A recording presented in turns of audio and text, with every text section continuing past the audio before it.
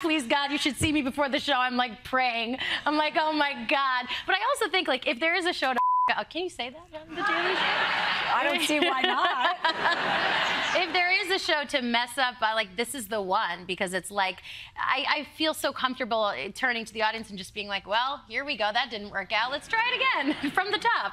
But there's nothing like it. There's nothing like live theater, and I love it so much. This honest dream come true that so many people have known, that I've really waited so long to play this part. And the fact that I'm doing it, I still, every single night, I'm like, I cannot believe I'm doing this and that people are enjoying it. And it's the most incredible cast of incredible, hardworking actors and performers. And we really have fun in the midst of doing what is a very challenging job. And making an album in the midst of also doing all of our shows and having it do so well is just another great gift.